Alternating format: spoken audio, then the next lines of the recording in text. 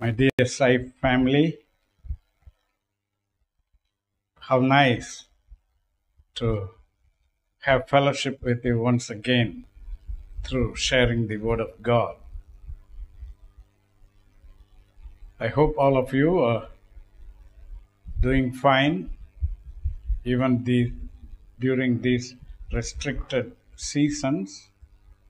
And as you look forward to reopening of churches, I pray that you will enjoy great fellowship with God's people in the church, and the ministry will gain momentum. I want to especially thank each one of you for the love and tender care that you offered to our children, Pauline, Bala, Abhishek, and Karun, when they were in hospital, and all the support you have been giving to them. We are thankful to you and grateful to God for giving you to them. Today I want to talk to you about how to respond when God speaks to you. How do you respond when God speaks to you? God speaks to us in 4 major areas. 1, God gives us His commandments. 2, God gives us comfort by answering our prayers. 3, God gives us His condemnation when we do things that don't please Him.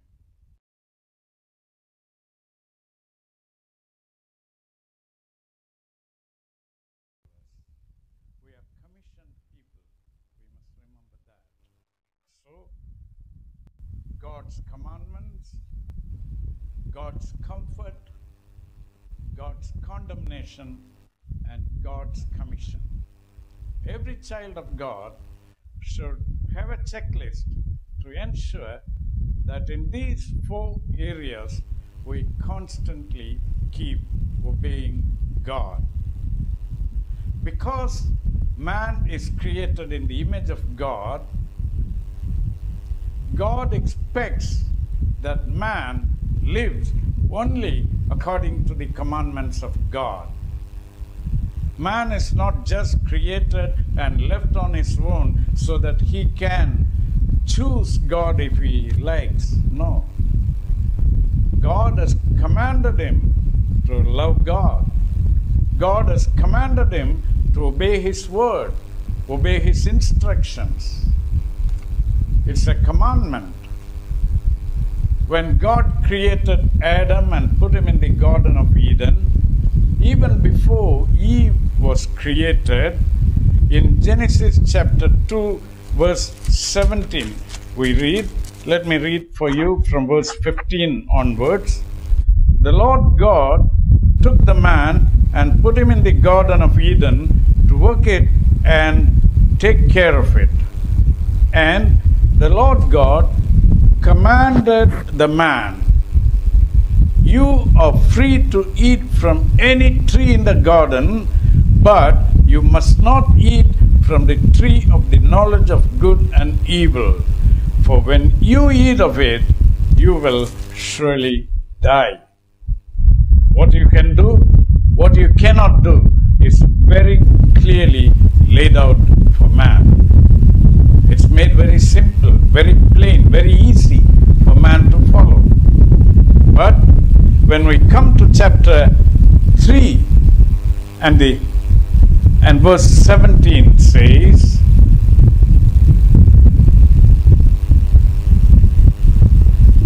because you listened to your wife and ate from the tree about which I had commanded you, you must not eat of it. Cursed is the ground because of you. See, I had given you a commandment, but instead of listening to me, you chose to listen to your wife. And when you fail to obey God's commandments, it's not without consequences. God said, curse begins. The earth shall be cursed because of you.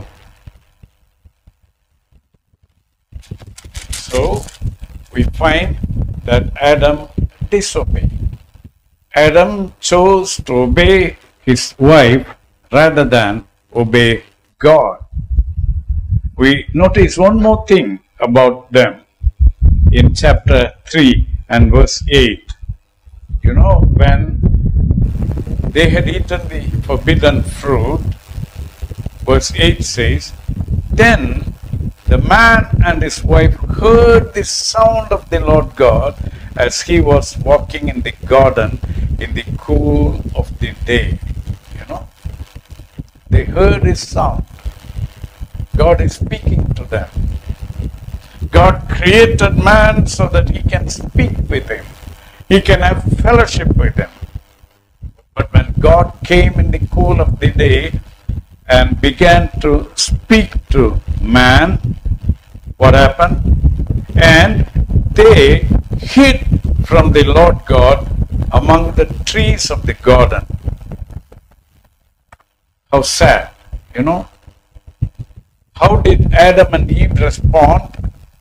Adam disobeyed God, and Adam and Eve hid from God's voice. That's not a good example for us. We will look into many good examples to follow. So, first, we have God's commandments, which we are supposed to follow. You know, God has given His word containing His commandments. When the people of Israel were in the wilderness, He wrote the 10 commandments and gave it to them. Later, through prophets, God has given us the scriptures which we should follow as His commandments. In Exodus chapter 15, verses 25 and 26, we read this. Then Moses cried out to the Lord, and the Lord showed him a piece of wood. He threw it into the water, and the water became sweet. There, the Lord made a decree and a law for them, and there He tested them. He said, if you listen carefully to the voice of the Lord your God, and do what is right in His eyes, if you pay attention to His commands and keep His decrees, I will not bring on you any of the diseases I brought on the Egyptians, for I am the Lord who heals you. See, God speaks to them. God gives them a commandment. And the second way that I want to consider with you today is God speaking to us to comfort us. God gives us His commandments, and then God gives us His comfort. The Lord Jesus Christ said to His disciples, I will not leave you comfortless. When we are in trouble, when we are in need, He said, call unto me, and I will answer you and deliver you. And when we pray, God answers us. God speaks to us through His answers. And He delivers us. In the first book of Samuel, chapters 1, 2, and 3, we read about how Hannah prayed and how God answered her prayer. Hannah didn't have a child, and she went to the temple of the Lord and prayed, and God heard her prayer, and God answered her prayer. We read in 1 Samuel chapter 1 verses 27 and 28, Hannah says, I prayed for this child, and the Lord has granted me what I asked of him. So now I give him to the Lord. For his whole life he shall be given over to the Lord. In Psalm 116 and verses 12 and 13, the psalmist David says, how can I repay the Lord for all his goodness to me? I will lift up the cup of salvation and call on the name of the Lord. I will fulfill my vows to the Lord in the presence of all his people. Thirdly, how do we respond when God gives us his condemnation? 1 Samuel, in chapter 3, we read how Eli was condemned by God.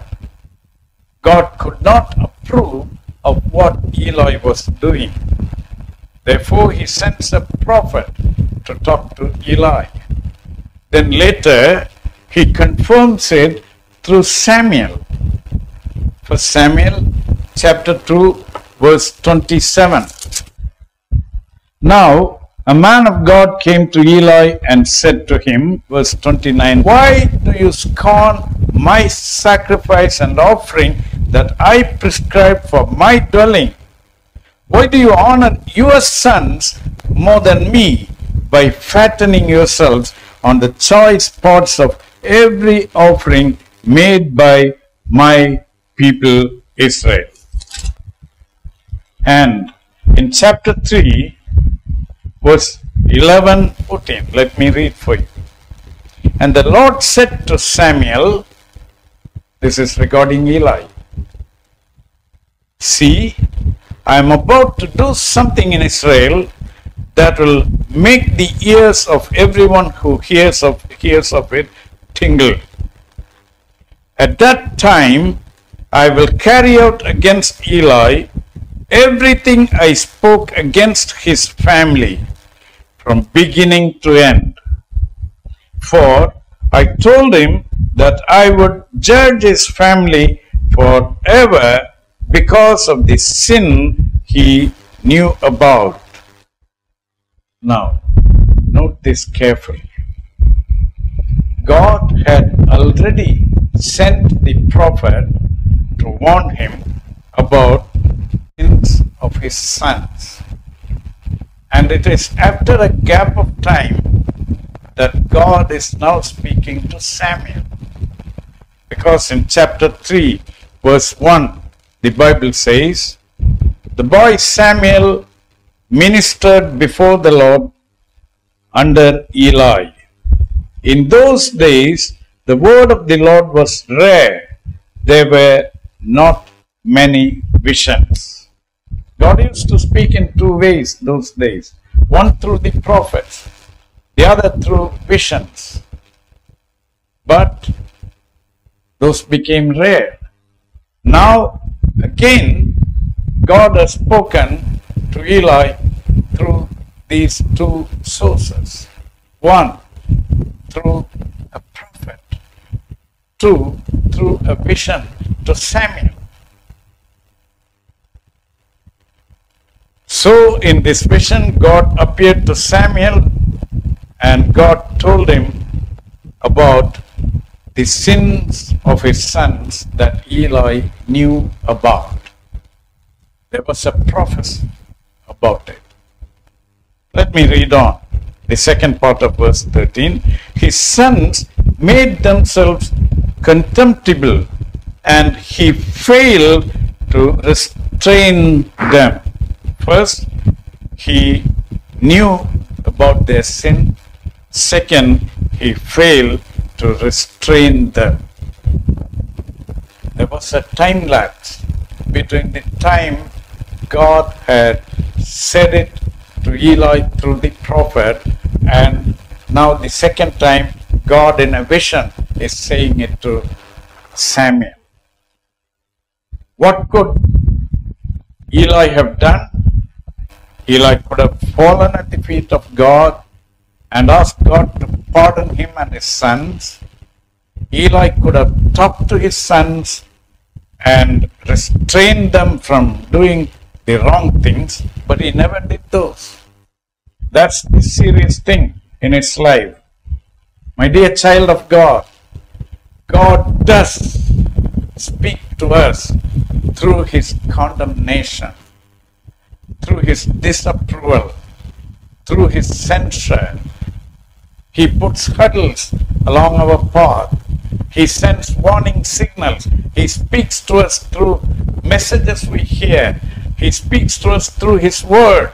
He speaks in our conscience. Our God is a God of many chances. Eli was given chance after chance, but he did not make use of them. And chapter 3 and verse 18, the second part. Then Eli said, "He is the Lord, let him do what is good in his eyes." Do you think that was a very spiritual, very noble response from Eli? No, not at all. First of all, God was not too keen to talk to Eli about it a second time. That is why God called Samuel aside alone and spoke to him. But Eli interfered with that.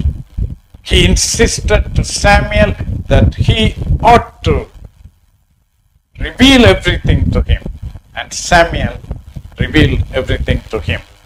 But even when that happened, Eli didn't relent. He didn't repent. Instead of falling at the feet of God, Eli said, "He is Lord.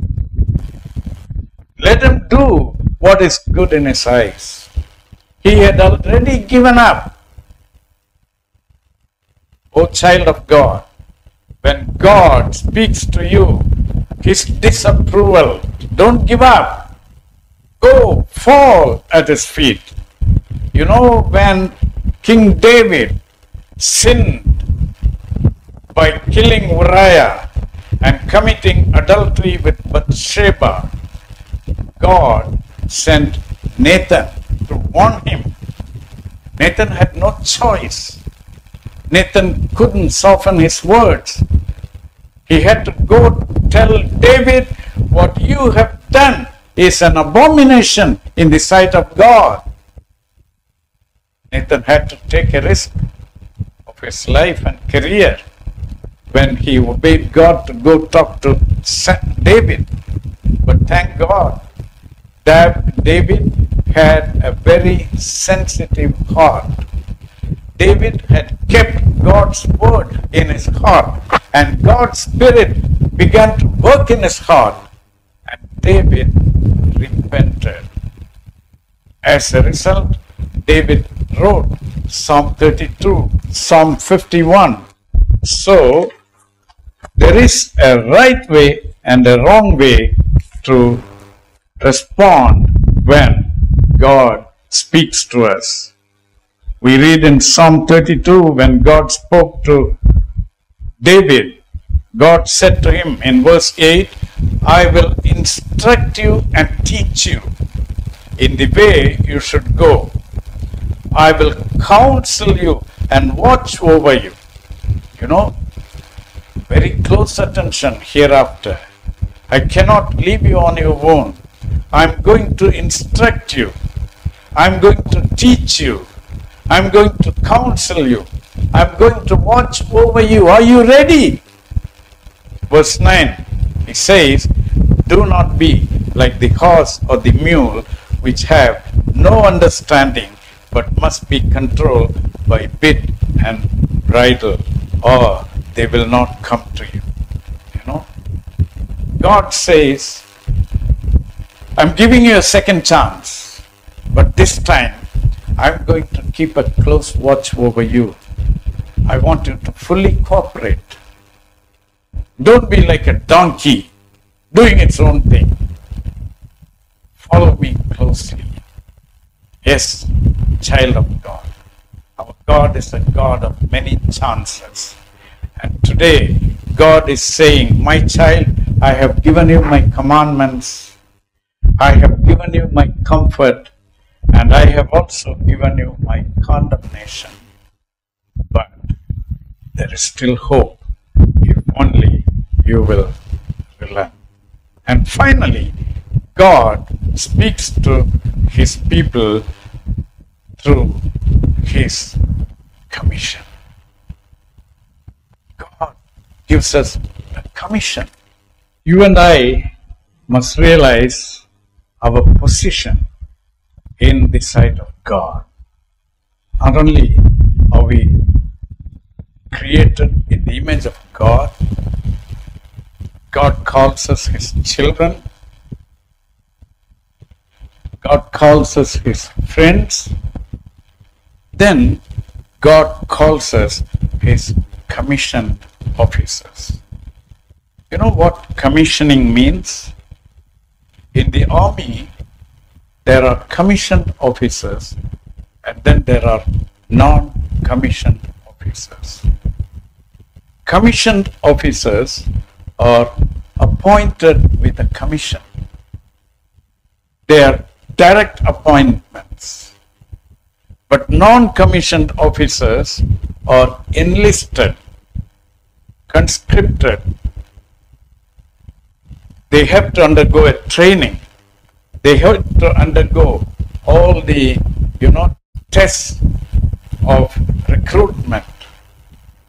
But commissioned officers are chosen and appointed to supervise, instruct, and guide these non-commissioned officers who are under them.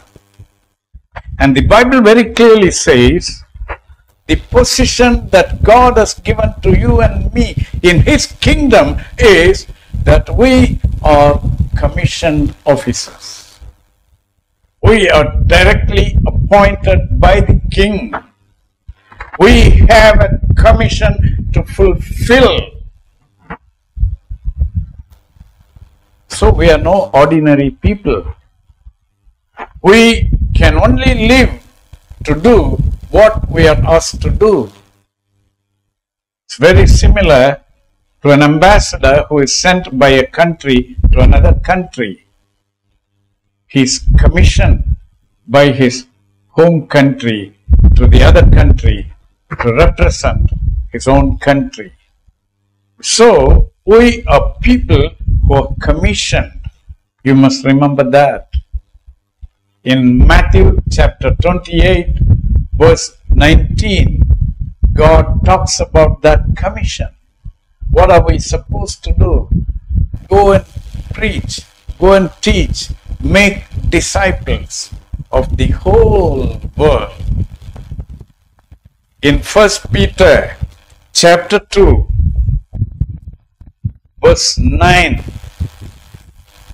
and 10, Peter says, you are chosen people, a royal priesthood, a holy nation, a people belonging to God, that you may declare the praises of him who called you out of darkness into his wonderful light. Once you were not a people, but now you are the people of God. Once you had not received mercy, but now you have received mercy. What a privilege. How wonderful. We are commissioned people.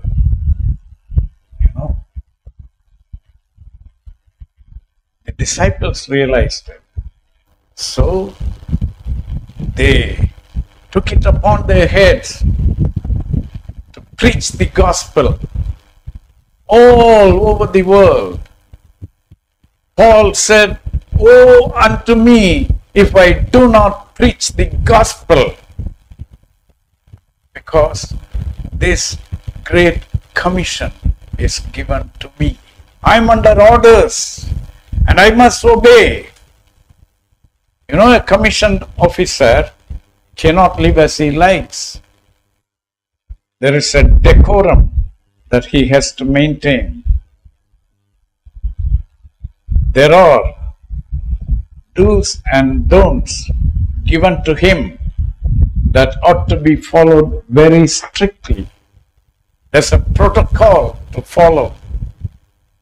Dear child of God, when is the last time that you realize that because you are created in the image of God and because you are commissioned by God, you cannot live the way you like. You cannot spend your money the way you like.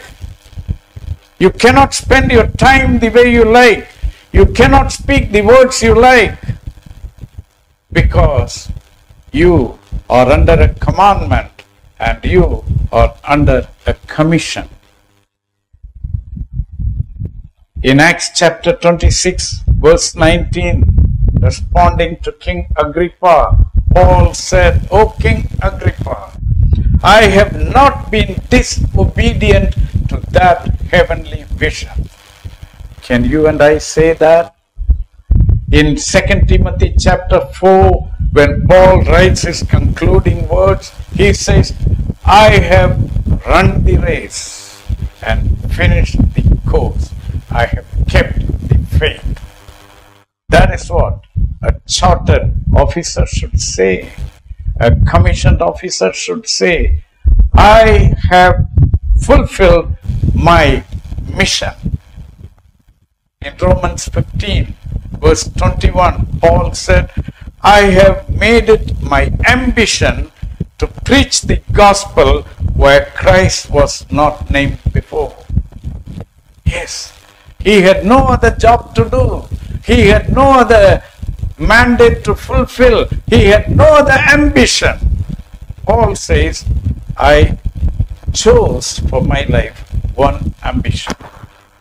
You know, sometimes our ambitions are so silly, but Paul set his own ambition. He set his heavenly calling as his ambition. He says, "I have made it my ambition to preach the gospel where Christ was not named before." Dear child of God, you and I are under a commandment. You and I are under the comfort of God. You and I are under the condemnation of God time to time. You and I are under the commission of God. And when God speaks to us, it's very important how we respond. May God help us not to respond like Adam and Eve, not to respond like Eli, but to respond like Samuel, like Hannah, like David, like Paul, like Jesus, like all the other disciples. Shall we look to God in prayer? Loving God, our Heavenly Father, we thank you for this distinct message, reminding us about the 4 areas in which you talk to us. Lord, keep us reminded that we have to listen to your commandments. We have to enjoy your comfort. We have to bear with your condemnation. And we have to obey your commission. Help us, Lord. Help us to be fruitful in these 4 areas in our lives. In Jesus' most precious name we ask. Amen.